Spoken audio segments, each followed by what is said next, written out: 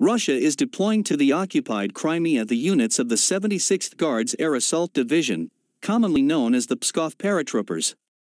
That's according to Conflict Intelligence Team, CIT, a Russia-based OSINT group. On April 4, a video was posted on TikTok showing a railway flatcar carrying a NONOS self-propelled artillery. This hardware is in service with Russia's air assault forces. After verifying the flatcar's registration number using the Gdevagon online service, the investigators established that it follows from the Cheryokha station in Pskov region, bound to the Simferopol-cargo station.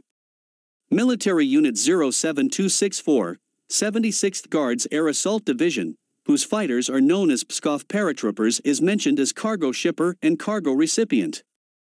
The 104th Guards Air Assault Regiment, which is part of the division, is stationed exactly in the village of Cheryokha, from where the train in the video departed.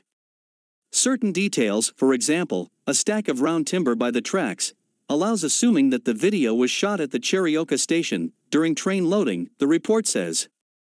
The 76th Division took part in the operation of the Russian troops against the Ukrainian army in Donbass in the summer of 2014, where they suffered losses.